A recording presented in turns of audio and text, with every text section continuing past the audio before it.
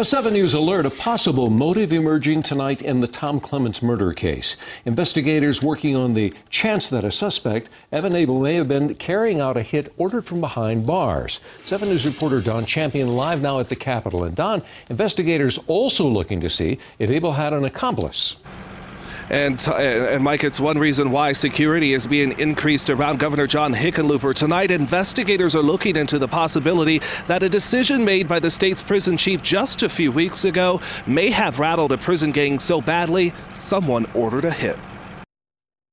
They are words from a broken-hearted mother. Evan Abel's mom, Jody, writing in a new online blog, "I am trying to make sense of what has occurred in our lives. We did not see this coming." Investigators also trying to make sense of it, trying to connect the dots between Abel, the murder of pizza delivery driver Nathan Leone, and state prison chief Tom Clements. Sources tell 7 News one possible motive surrounds a decision by Clements a month ago to shuffle members of the 211 crew around state prisons. Abel was a member of the gang.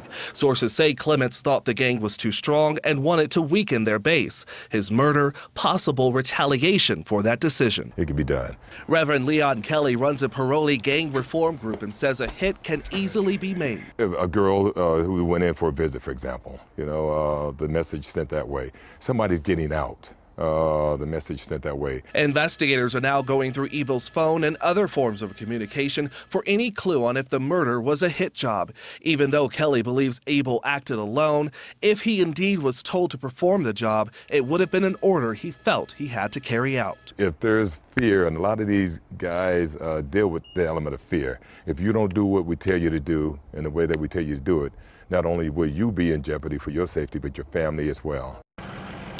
And tonight, state prisons are still on modified lockdown in the wake of Clements' murder. We are also told 211 crew members who are in and out of prison are also being interviewed as part of the investigation. We're live downtown tonight. Don Champion, 7 News.